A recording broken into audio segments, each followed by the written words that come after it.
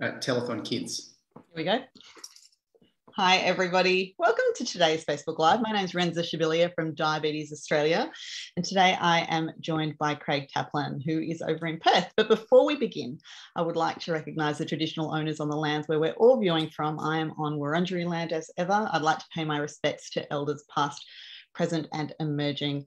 Craig, welcome. Thanks so much for joining us. Could you tell everybody who you are and where you are and all of those sorts of things? Yes.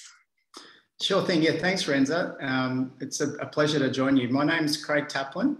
I am a paediatric endocrinologist in Perth, based at Perth Children's Hospital, and I'm the clinical lead for our diabetes services within the endocrinology department at the Children's Diabetes Centre, and I'm also a research associate at Telethon Kids as well.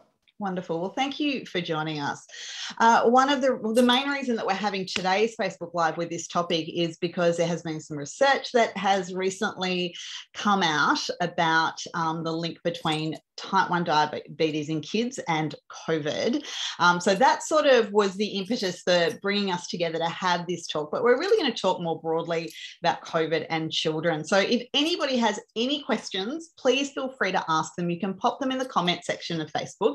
If you would like a question and want to ask it anonymously, just send us a message on Facebook and we won't read out your name and no one else will see it, but we will certainly get to it if we can. Of course, we can't give individualised, personalised care or anything like that, but we can talk generally. So if you've got any questions about your children with diabetes, even if adults with diabetes, look, we can throw everything in the mix, and if we can't answer them, we'll say we can't answer it, but let's have a go. So Craig, let's talk about this research. That's what we're going to start with, and that is that there seems to be, or perhaps we're seeing maybe a link between children who have developed COVID or who have had COVID and then developing type 1 diabetes. We've seen increased numbers. What's the link? How robust is this research and what are we learning? Yeah, that's a good question. So there was a publication released by the CDC, the Centers for Disease Control in the US recently, and that has gotten some attention. And I think before we go into that study, I certainly would say that this is quite preliminary and caution applies. I think we should be very careful not to over-interpret the results. So with that said, the investigators looked at two large healthcare databases in the US, and they tried to see whether the rate of whether the rate of diabetes in youth was different after a COVID infection compared to a control group. Mm-hmm. And one of the key things I think that we would want people to understand is that study design is potentially problematic. Okay. They did find a higher risk for a diagnosis of diabetes in the period after a COVID infection. But the first thing to say is they were not able to comment or differentiate types of diabetes within that. And so we don't know whether that was driven by type 1 or type 2 or both. The research line doesn't allow for that fine detail. So that's the first thing to say. And so we don't know whether that study actually reported a higher rate of type 1 diabetes at all. It was an undifferentiated diagnosis.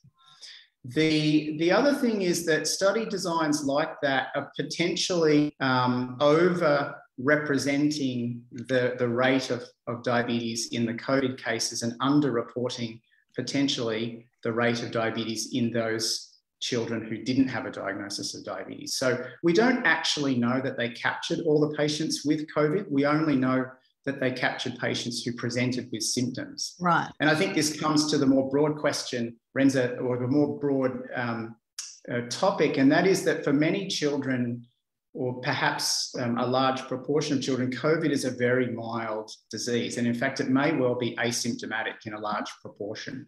And so we're not sure in that study whether those youth were captured at all. Okay. And so that would potentially change the results. And so And we also don't know anything about the background of the two groups in terms of other risk factors that might also predict a higher prevalence of diabetes, such as BMI or ethnicity or some of these other things, particularly if we're thinking that some of those patients actually had type 2 diabetes. So there's lots of reasons, I think, just for us to be cautious before we draw any strong conclusions. I think it's fair to say that it's an interesting finding, but it's the jury is still very much out, and I wouldn't be overly concerned at this stage. Yeah. Now, somebody has asked a question, and again, whilst this is a specific question and a real life example, let's perhaps talk about this as a hypothetical if we can. So somebody has said that their 12-year-old granddaughter was in New York in January 2020. I was there too at that time, actually. COVID was just being spoken about, and that's true. I remember hardly anybody was speaking about COVID. It was like murmurings about something that was happening elsewhere, but it wasn't something that people were generally really concerned about. Mm-hmm. It says that her granddaughter arrived back in Australia with a dreadful cough, and she had that for a few weeks. And then in October 2020, she was diagnosed with type 1 diabetes. Is there a possible link?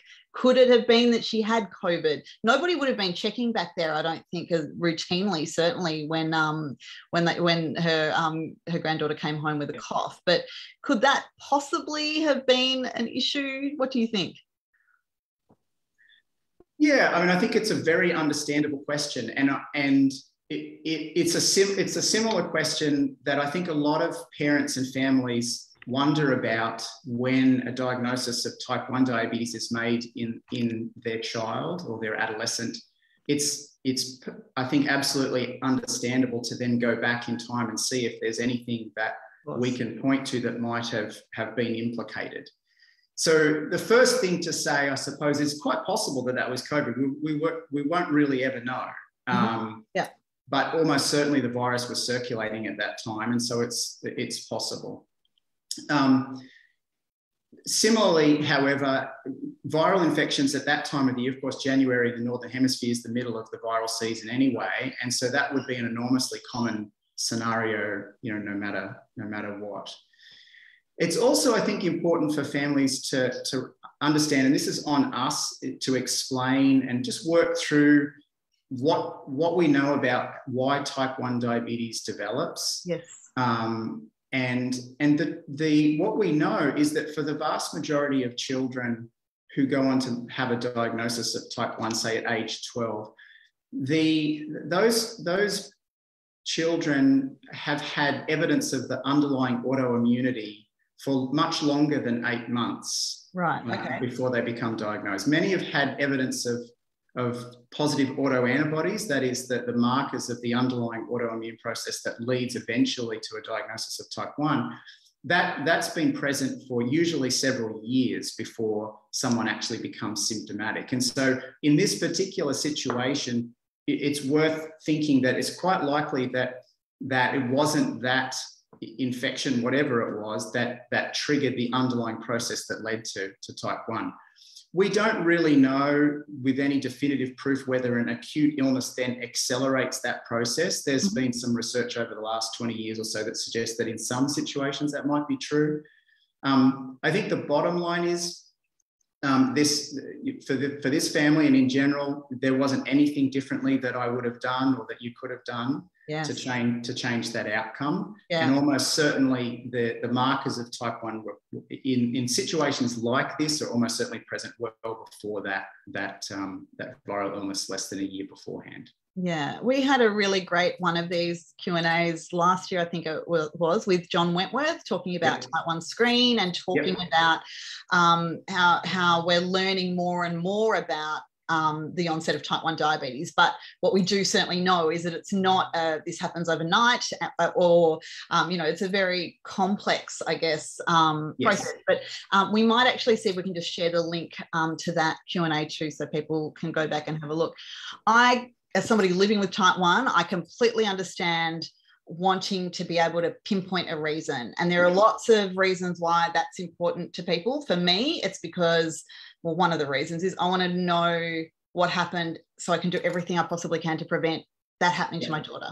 So, that's, so I understand we're always trying to find a reason. And unfortunately, we don't have those answers yet. But every bit of research, I sort of feel, is helping us, at least, even if we're not solving the puzzle, we're at least moving the pieces around to get a clearer picture. And hopefully one day it will mean that we do have a clear picture and an understanding of what it is. Yeah, and I think that's a really, really good point, Renza. I think we're always, we're looking for meaning in what happens. And I think it's totally understandable to try and find, and to look back in time and see if there was something that might have triggered it. And one of the things that I always say when I meet a new family in those first few days is to make sure that they know that there isn't anything that they did wrong, yes, or that they could have done differently, based on the understanding of the science we have now. And you're right, we actually don't know what the trigger is to cause type 1 diabetes.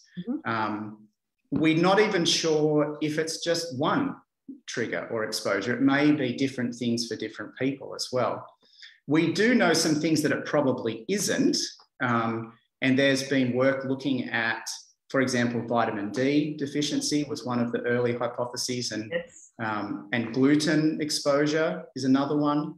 And we know that there are certain things that might slightly raise or lower the risk of type 1 diabetes, things around when solids and other things are introduced.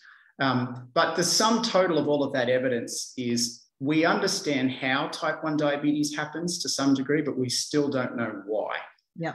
And so, and viruses have come under that umbrella as well, mm-hmm, you know, enteroviruses particularly, rather than coronaviruses. But yeah, the bottom line is we just don't know. And I would totally agree with you. It's absolutely understandable to try and find something and to avoid exposures. But it's really hard to give any specific advice. And I think, you know, COVID fits into that as well. I wouldn't do anything differently to the way I would approach the COVID pandemic in any other healthy child. Yeah, absolutely.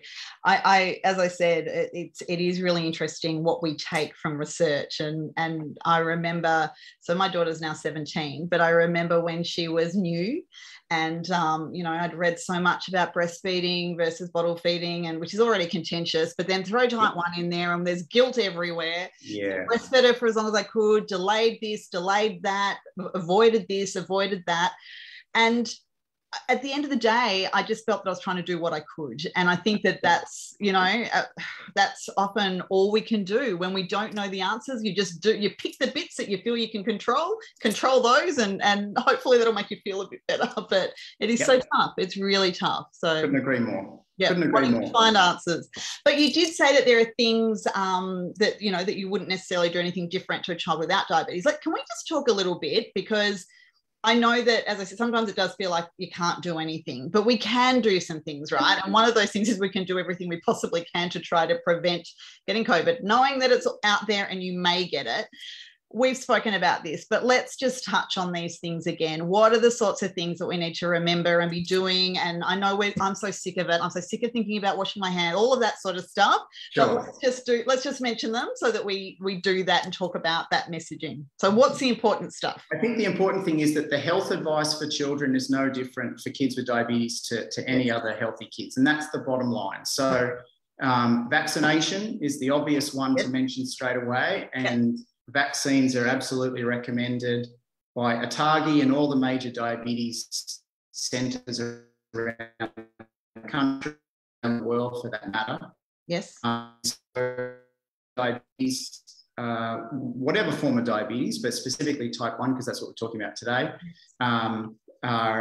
we recommend that those kids be vaccinated on par with their peers. So for the 5 to 11-year-olds, absolutely. And for the older adolescents and young adults as well. Mm-hmm. To that point, we have good evidence to suggest that the vaccine is both just as safe and just as effective for children and adolescents with diabetes. And so we know that their antibody responses to the vaccine in the trials, there are lots of people with type 1 diabetes in those trials. And the vaccine, the antibody responses were just as robust. And so that would be the first thing, and probably the most important thing, I would say. And of course, following all the normal guidelines around public health measures, mask wearing where appropriate, etc., we would support those. I think the other thing is, from a diabetes specific point of view, we don't have very good data on this in children, I would say. However, there is some potential evidence in adults that glucose control leading up to a diagnosis of COVID might be part of the risk for a more complicated infection. And so I think it's important to just put it out there that I know all families are always working hard every day. It's such a challenging condition to manage on a day-to-day basis. And, you know, it's that being said, if we can achieve more target glucose levels, perhaps a lower hemoglobin A1C or a higher time in range, those things may well help us in reducing the risks of a more severe infection. And in the adults with type 1 overseas, that may be associated with a more severe course. That said, in children, it's a mild illness anyway. And so the other thing I would say that's really important is for families to have confidence in their sick day management plan. So making sure that they've worked with their clinic team to know what to do around acute viral illnesses, when to check for ketones, those common sense things. Yep. And what I can say anecdotally is that and now I'm in Western Australia, we don't have a large disease burden, but it's likely coming. But from centres on the East Coast who've had a lot more experience, anecdotally, it doesn't appear that the management of acute illness or acute viral illness with type 1 is dramatically different. It's COVID or anything else. And so the message there would be sick day management, know your plan. If you're not sure, please talk to your team, but that plan should work well to prevent any complications, and particularly ketones. Yeah. Absolutely. And I think that's also probably a really good opportunity to remind anybody who is using insulin and needs to think about people with type 1 diabetes to think about making sure that you have in-date ketone strips, because I checked mine not long ago and they were out of date. So I scrambled to the pharmacy to get some in-date ones.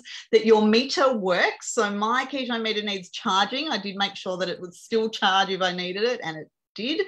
And just having a look and popping together your kit for these sorts of things, so that if you do get that diagnosis, you don't need to scramble then, because you might be isolating. That's the other thing to think about, is that your whole family might need to isolate. If you can, pull that kit together. I know I get really frustrated having to throw things out because they're out of date. Still often might use them and check with an in-date one or something, but I know that. But look, if there's a time where you want to have everything, so this is one fewer thing to have to stress about at the time of a COVID diagnosis, get your sick day management kit together. 100%. 100%. Yep. All right, so we have a question here and Craig, look, this is about type 1 or LADA, which is latent autoimmune diabetes in adults. So I'm not sure if you want to answer this, and we can absolutely always come back to and write a response to this later on. But according to the endocrinologist, I got mine at 53 because of the flu stressing my body. So given that, this is also sometimes something that adults are told, there could have been a virus or a flu or whatever, should we also be thinking about how COVID is impacting adults with diabetes? And I know that is actually certainly something that's being done, but yeah. Well, hard for me to comment. I'm a paediatrician, so I would put that out there straight away. Yes. That said, type 1 diabetes in adults is common. In fact, up to half of people with type 1 are actually diagnosed in adulthood. And we more broadly, we do see more and more patients with type 1 being diagnosed in middle age particularly.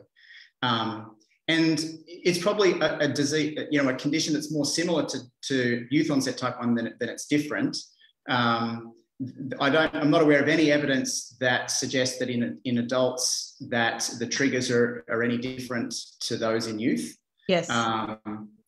So I think it's hard to pick apart that exact comment, but it may be, again, a reflection of an acute illness that exacerbates an acute presentation, but that the underlying, so when we're sick with influenza, for example, there's a very significant inflammatory response. We have a high fever, and that may unmask an emerging presentation with diabetes. That's plausible. Yep. But I'm not aware of any evidence in adults that it actually is the cause of the underlying autoimmune process. So again, coming to that point that people diagnosed with type 1 may well have had evidence of autoimmunity for years prior to the acute presentation. While we're talking about this, I've got some more questions, but I want to jump back a step because we did talk about vaccinations, and this has been something that we have spoken about before, but I really just want to touch on it again. Sure. Diabetes Australia has, throughout COVID, since vaccinations have been available, we have been very clear about supporting all health measures and encouraging people to get vaccinated. I personally spent sort of hours on the phone the second I could get jabbed to find an appointment, and rolled up my sleeve in front of anyone who would jab me, basically. And that is certainly, the message that we are saying, please do get vaccinated. However, we do know that there are concerns from some people who talk about their own experiences and their family's experiences. My child got vaccinated and then they got diabetes. Now, we know there's no evidence to support that. Can we just touch on that and just reassure anybody who, especially in that 5 to 11-year-old age group, I guess, who are just now eligible for the vaccine, or the last month or so, and they're wondering about that? What would you say? Yeah, it's a great question. And again, very understandable question. We have no evidence that the vaccine is associated no strong evidence that the vaccine is associated with causing or associated with a diagnosis of type 1 diabetes. Now, it's also important to remember that type 1 diabetes is not an uncommon diagnosis in that age group. And so there's going to be a background appearance of type 1 diabetes, regardless of whether there's a vaccination program in place for COVID or not. And so it's much, much more likely that that's a diagnosis of type 1 that's coincidental rather than truly associated with vaccination. Okay, yep. Now, side effects of the vaccine are reasonably common, but they're usually mild and fairly similar to an acute viral illness, sometimes with maybe a low-grade fever or some aches and pains. And it's natural, I think, for families to wonder, did that somehow then lead to the appearance of high blood glucose levels? But we just don't have any evidence to support that. And again, it's likely that the underlying process was smouldering away behind the scenes well before the vaccine. Yeah, and I think that that's something really important to remember, is that, the timing could just have been unfortunate, because we do frequently see people say, my kid got vaccinated, the next week they were diagnosed. But diabetes isn't a 1-week process. It's not like your body decides in a week that it is now going to develop type 1 diabetes. That's absolutely right. All right, we've got a bit of a general type 1 question here, and COVID question. So somebody has said that there's type 1 diabetes in the family with other autoimmune issues. So it's hard to know how far to go regarding precautions to avoid COVID with other family members working and going to school. Everybody's vaxxed. So the question is, should we isolate the type 1 diabetes person in the family, and how are type 1 diabetes people getting through COVID? So there's 2 questions there.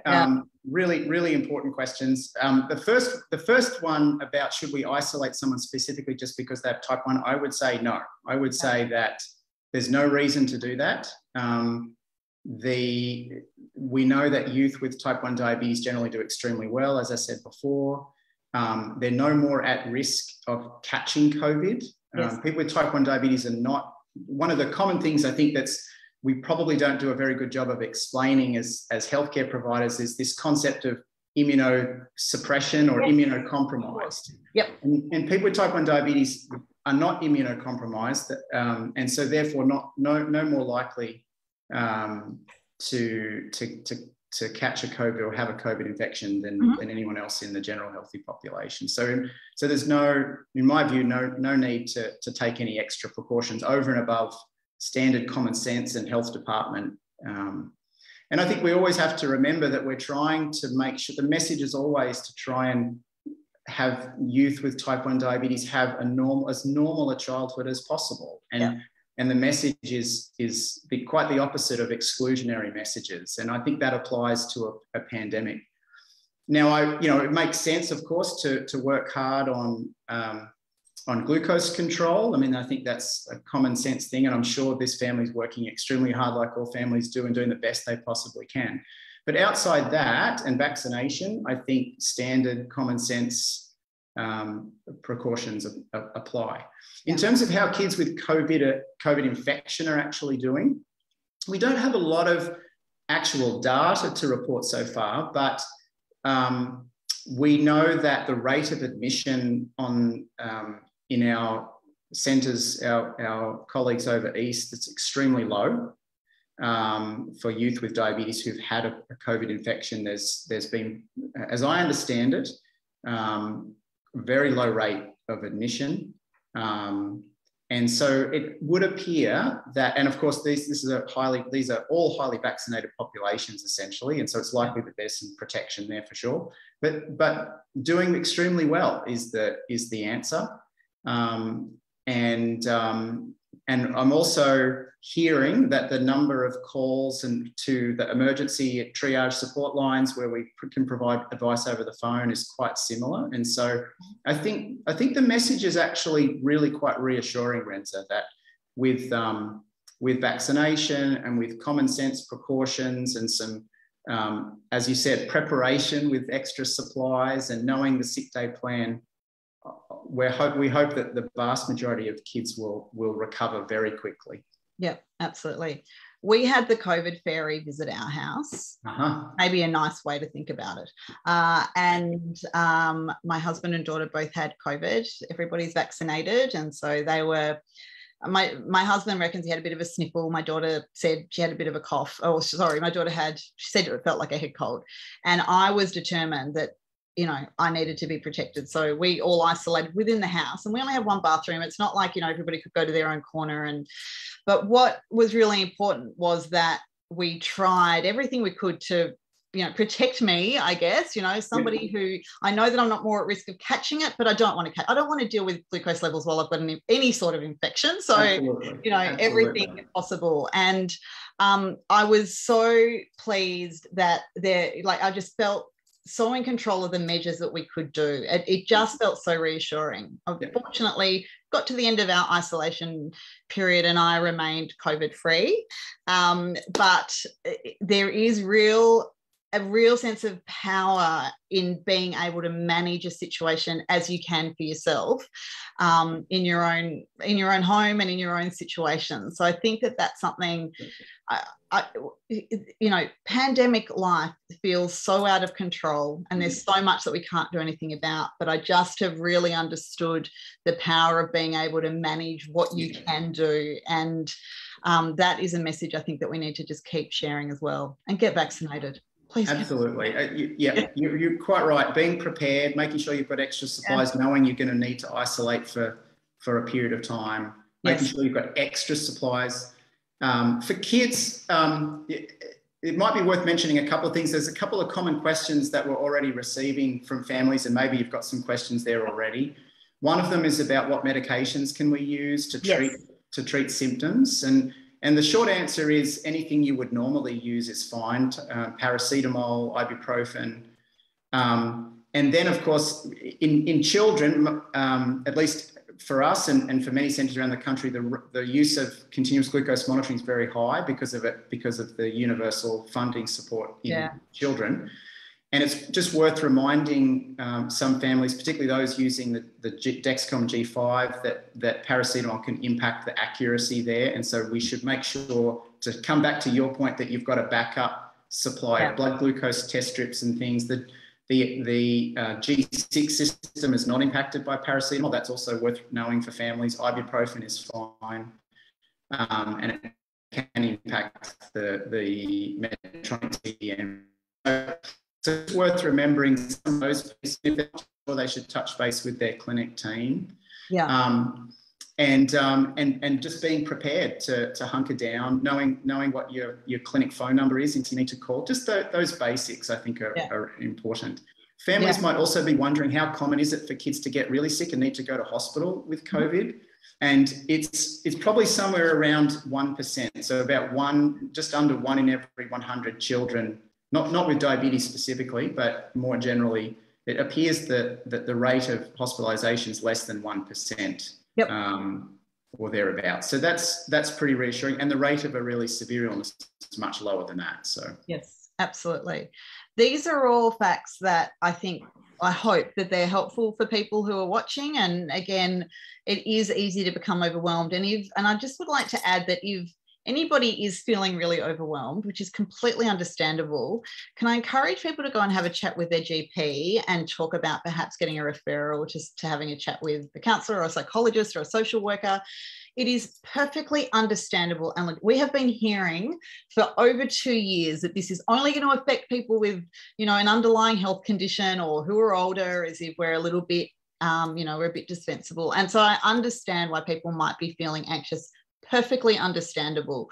If you are feeling that way, there is help though, and I would really encourage people to have a chat with their GP about that, because I think that for a lot of people it is feeling quite overwhelming. We're ticking over into year 3 of this, and sometimes it feels like there's no end in sight. There is. Pandemics don't last forever, but if you need some help there's nothing wrong with asking for that. And I guess that was my question for you. Is that something that you're seeing? Are people feeling quite anxious? Yes, definitely. And I think it's more a cumulative impact of the last 2 years, Yeah. I think parents have been carrying a lot, both cognitively and, just that mental burden of wondering when this is going to end, and is it going to, how is it going to impact youth with diabetes, and all those questions. Are the vaccines going to be safe for children with diabetes? There's been a lot of mental load to carry for parents as well as kids, of course. And then I think you throw in the periods of lockdown, and we've been relatively blessed here in Western Australia to have pretty minimal lockdowns, but I know that other parts of the country, that's been really hard. And so that I think that adds to the mental burden that families with type 1 carry every day anyway. And so we would 100% support what you just said, and that is that the good mental health care and support in general is absolutely critical to chronic management. It's hard enough at the best of times, and we need all the support that we can get, and that is totally okay. I often think about kids who've missed out on periods of schooling and all of the social benefits that carries, which are not to be underestimated. And so whether it's parents who need a mental health plan from their GP, or an adolescent or a child, I think that we actually do a lot of that coordinating of care in our diabetes clinic. And sometimes it's the sole focus of a visit because it's such an important part of the diabetes picture. Absolutely. Craig, thank you so much for joining us today. I know this is just, we've seen so much discussion online and in different groups about these sorts of issues. So thank you for joining us and for being so open and for answering questions. And hopefully people who are watching are feeling a bit reassured or a little bit more, armed with information of what they can do at home. Please remember, everybody, Diabetes Australia is here. You can ask us any questions and we'll get back to you, or we'll be able to direct you in the right way. We know this is a really tricky time. You're not alone, though. We are here to help you and to support you. We will be back with another Q&A in a couple of weeks, but in the meantime, this one will remain up on our Facebook page and through other social channels as well, including on YouTube. So if you've got a family member who you think would be who would benefit from this, but they're not on Facebook, we can share the link to make sure that you can view it there as well. So thank you very, very much. Thanks to everyone watching. Thank you again, Craig. Thanks, Renza. Pleasure. End the broadcast. Bye-bye.